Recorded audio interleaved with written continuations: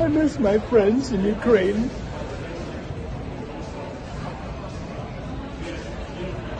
Every day, I get requests for the most simple items. The things that are on shelves in Amerika. I just heard from a civilian evacuation team in the Donbass, and all they need is your drone on your shelf. All they need is a sleeping bag. All they need is the winter weather gear that you have, the hand warmers and the stoves and the generators. And they're on shelves in Amerika. How are we standing by and letting people be annihilated by missiles? And we're doing nothing. I know people in Ukraine who, if I don't do it, there's nobody else trying to save the lives of their friends.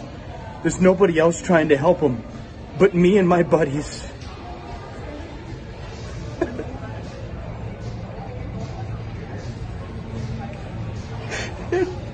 And we're all tired, and we're all out of money because we spend everything we have, because money doesn't matter when you can save someone's life with it.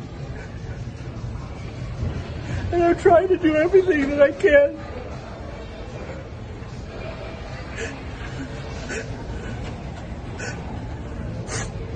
Yesterday I met 2 soldiers who'd flown into Amerika for prosthetics because they can't get high quality ones where they are because there's too many people without legs.